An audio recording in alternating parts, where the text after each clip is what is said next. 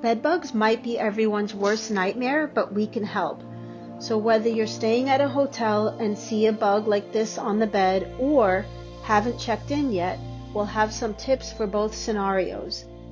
Doing these 5 things every time you stay in a hotel, AirBNB, or any other short-term rental will help decrease your chances of bringing bedbugs home. Number 1, and perhaps the most important step, before bringing your bags into the room, inspect the mattress and box spring for any signs of bedbugs.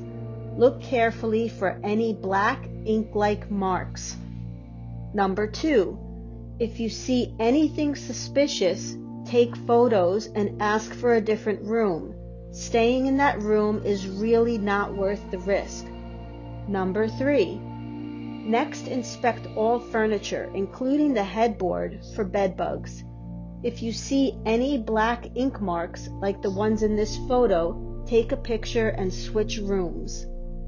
Number 4, even if you don't see any bedbugs, keep your luggage off the bed and in plastic bags. You can pack some large plastic bags in your luggage, and then once you get to your room, place the luggage into the bags. Even though this might be inconvenient for getting in and out of your luggage quickly, it's an essential step in prevention. Number 5, lastly, if you return home and still need that peace of mind, you can hire a bedbug sniffing dog. They can help ensure you didn't bring any hitchhikers home. If it's too late and you already encountered bedbugs, you'll want to take all of the measures, including getting a portable bedbug heater for your luggage.